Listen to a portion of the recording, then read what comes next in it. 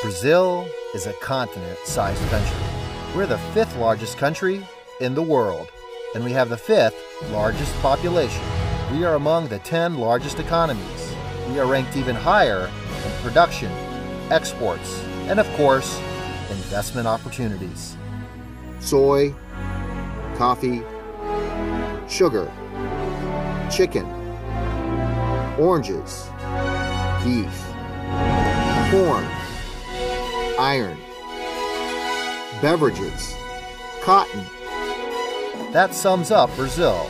Opportunities are everywhere, be it in the free economic zone of Manaus, in the oil and gas industry in Rio de Janeiro, fruit production in the São Francisco Valley, in the production of iron ore in Pará, which continues to grow significantly, in the large grain crop of the Central West region, or the enormous potential of our renewable energy matrix.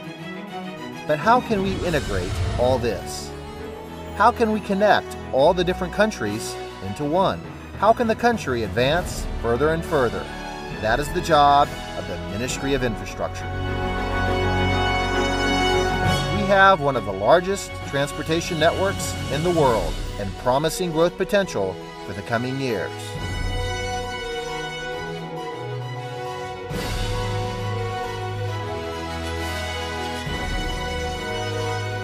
The time has come to diversify our matrix, further increasing the participation of railways, waterways, and cabotage transport. The Ministry of Infrastructure's mission is to connect Brazil. Today, investing in the country means to be in touch with great investment opportunities. A lot has already begun to become a reality, and much is yet to come. Our project agenda for the coming years includes all means of transport. In the railways, the strategy is to connect the growing production of the countryside to the main ports of Brazil. Our roadway sector also keeps growing, and this growth is accompanied by investment possibilities. In each Brazilian port, thousands of opportunities arrive every day, and soon there will be a lot more to come.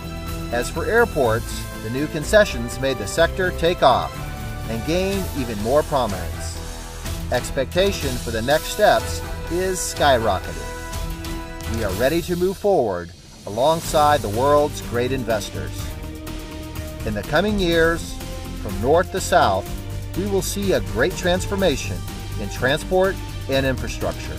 Be a part of it. Ministry of Infrastructure. Our mission is to connect the country by river, roads, air, and sea.